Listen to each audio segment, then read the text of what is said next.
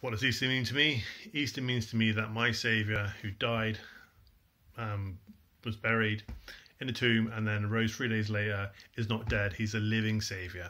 Easter means to me eternal life after death. He took my place on that cross for the sins I've committed, bore on his shoulders, and died in my place.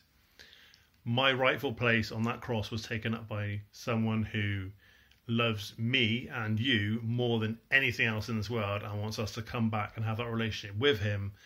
And he paid that penalty of my sins and everyone else's on the cross. My Saviour died for me, so I want to live for my Saviour. And that's tough, but I believe in that, and that's the truth.